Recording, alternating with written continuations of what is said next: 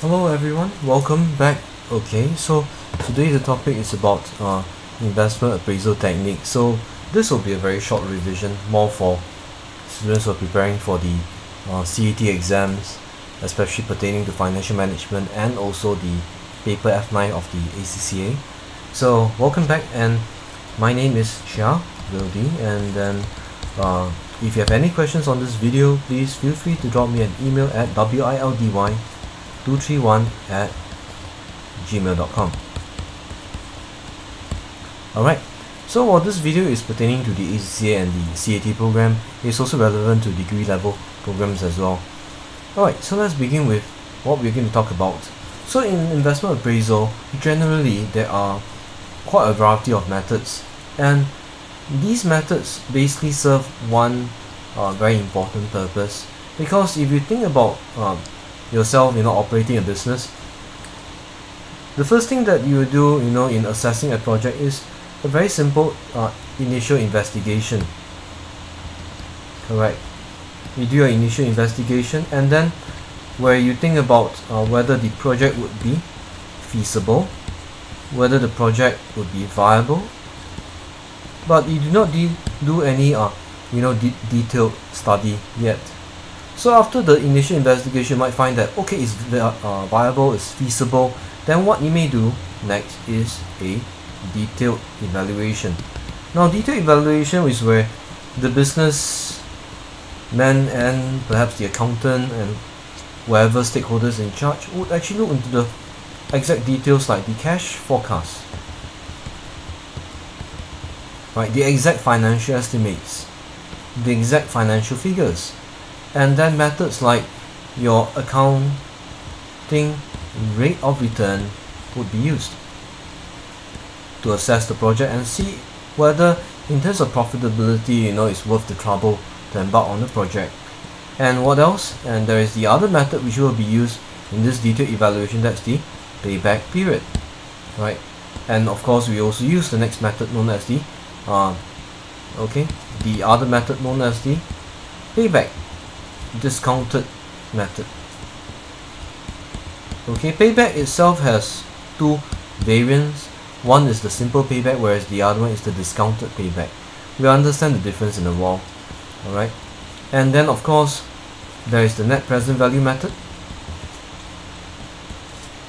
right? And the last one, which is the internal rate of return.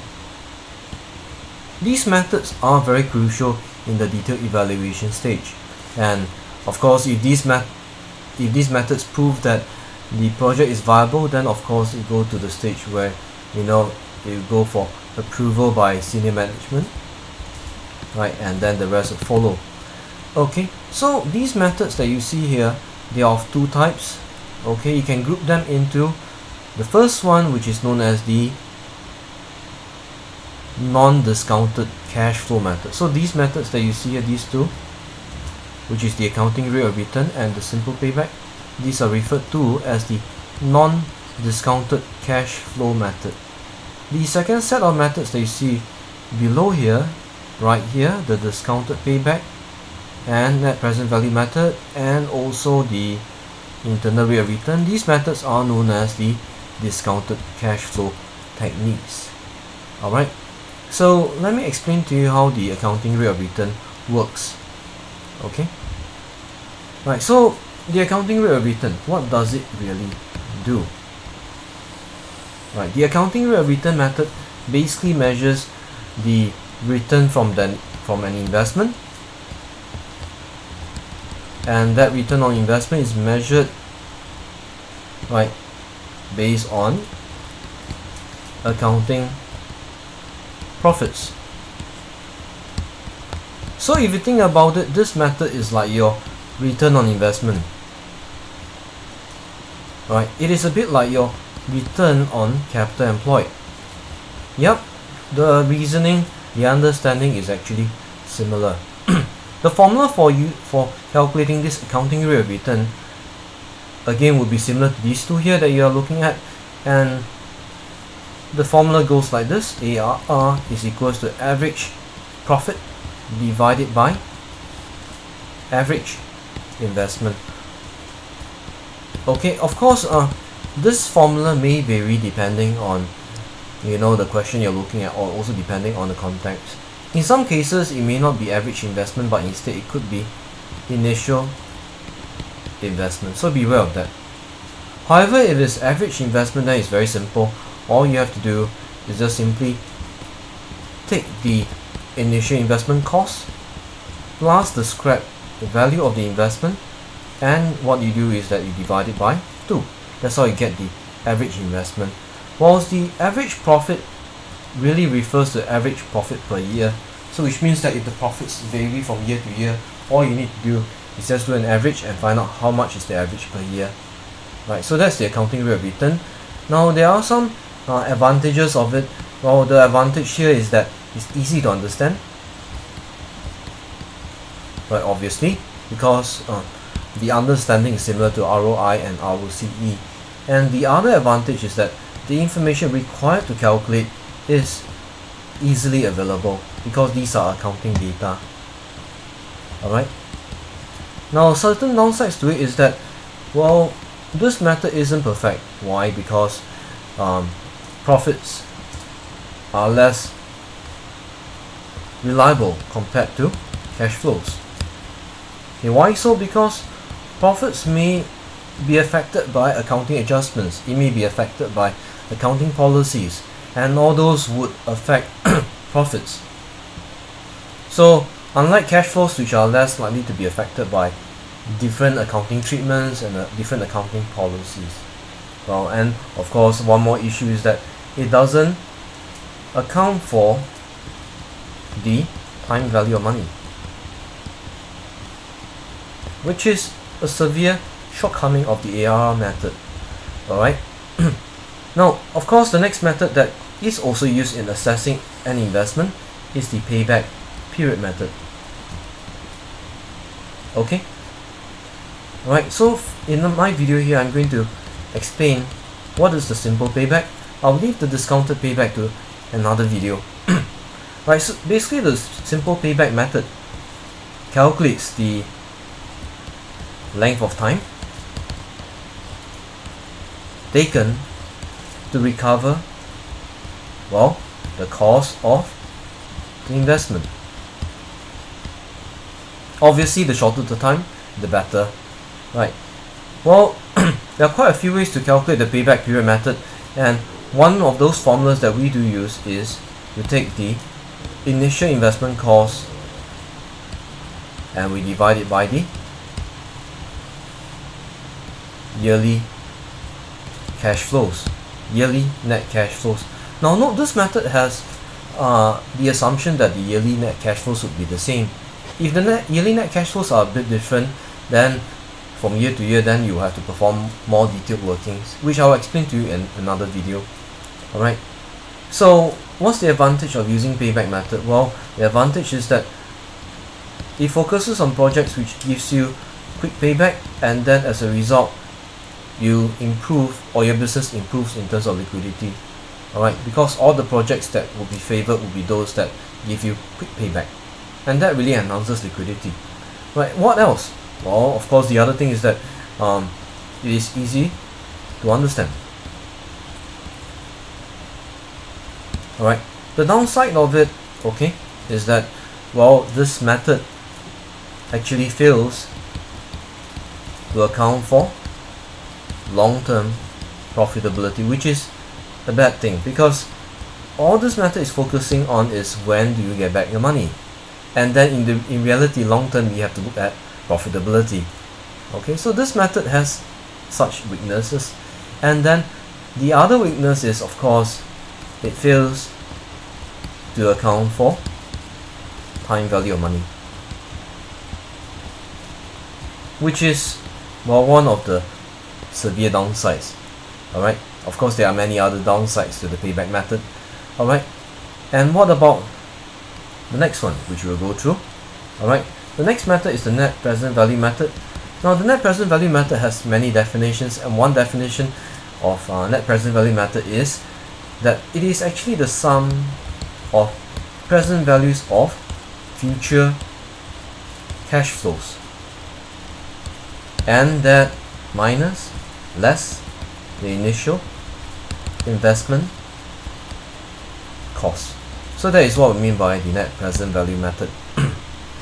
Now the net present value method could be, for you to calculate it, you also need one very important thing, which is the discount rate. Alright, now I will have to give you the example in another video, because in this video I'm trying to give you a summary of all these methods. Alright, so if you need the example, it will be in the next video. So there are quite a few ways that we can present the workings, and one of it is that we can present it like this, by year, right? Maybe like 3 years, and then we could have like the net cash flow, right? And then with the discount rate here, and then followed by the present value. So it could work like this, if it's a if it's a payment, then it comes with brackets, maybe say 100, right? If it's a positive cash flow, then it could be 100, without the bracket, maybe 200 in the following year, maybe say not year 3, could be year 2, for example, right? So the column here, right, the discount rate depends on what rate you're looking at. If it's 10%, then you have to refer to the discount table and extract the rate. So for 10%, 1 year will be 0.909, period 2 would be 0.826. Okay, for year 0, for information, it is always discount rate of 1, regardless of the percentage. Therefore, to get the present value, what you need to do is to take net cash flow multiplied by discount rate. That will give you your present value, right, like that. Okay, so do that, and then basically fill in the blanks, and then net of the result here gets you net present value, right? As simple as that. Now for net present value, to so long as the result here is positive, generally the project or the investment is worth proceeding with. However, if you see that the result here is a negative, it means that this project is not worth proceeding with. Generally, a positive answer means that if you embark on the project or investment, it will lead to maximization of shareholder wealth. Alright. This method is generally quite preferred in many businesses because some reasons for that. Number one is that it actually accounts for time value of money. The second advantage of this is that it actually uses cash flows, which we believe that is far more reliable than accounting profits. So it is definitely a much more preferred method than the ARR method. The downside is that, what about the suitable discount rate? How would you know that the discount rate should be 10%?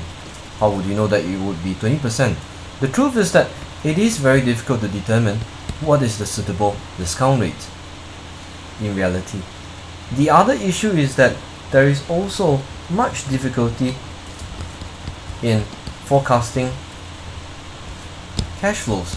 The truth is, cash flows are subject to many variables, like maybe say changes in business conditions in the following years, or maybe changes in costs. All these are very difficult to forecast when you're looking at a period of up to 5 years. Alright, so that's generally the problems with using the net present value method. And the last method, which is a very useful method, we term that as the internal rate of return. Basically, the internal rate of return method aims to find that discount rate which provides and results in a net present value of 0. You could refer to this discount rate as a so-called break-even rate. Alright. Now the formula to calculate this internal rate of return simply is to take A plus A over A minus B multiplied by B minus A. Now the definition of this.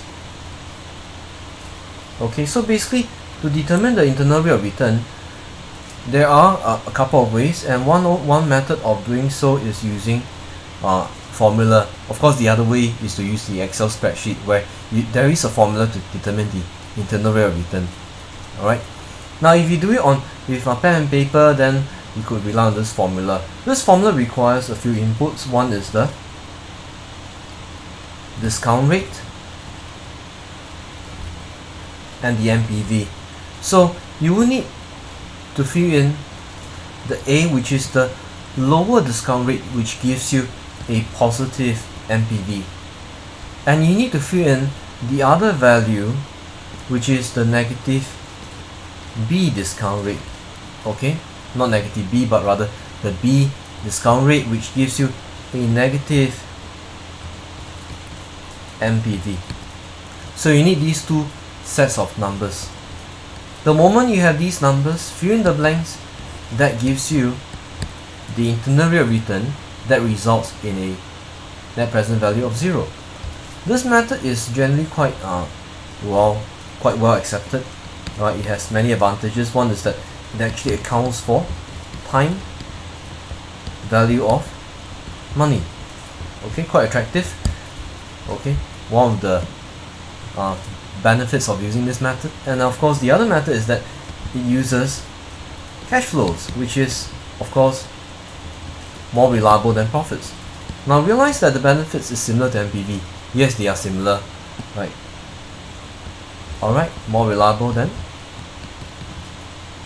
profits.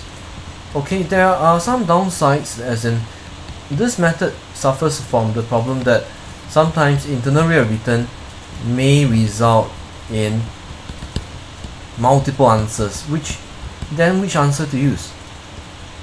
Right, it has this problem, right, especially for cash flows that are unconventional. Right, another issue with internal rate of return is that it makes it a very it suffers from that similar problem, which is that it requires a forecast of future cash flows, and it is difficult to forecast future cash flows with accuracy. Alright, so these are generally the problems of the internal rate of return, and the problems of internal rate of return is similar to NPV, except that internal rate of return doesn't suffer from the problem of determining what's an appropriate discount rate, because for internal rate of return there is no need to determine what's the appropriate discount rate. What you need is the discount rate, which gives you a positive NPV, and the other discount rate, which is the higher discount rate, which gives you a negative NPV. The moment you have these two sets of values, you could easily determine the internal rate of return. Alright, so with that I have explained to you both methods, and both are quite important, right, in assessing whether a project is viable, whether a project is worth proceeding with. Alright, so with that, there are certain things which I have not covered. You may want to watch out for my following video on that. That's the examples, as well as how about the discounted payback. Right, we will talk about it in the following videos. Meantime, right, I'm Will D, and then if you have any queries, do drop me a mail at wildy231@gmail.com. Hope that you have enjoyed the video and have a good day. Right, take care.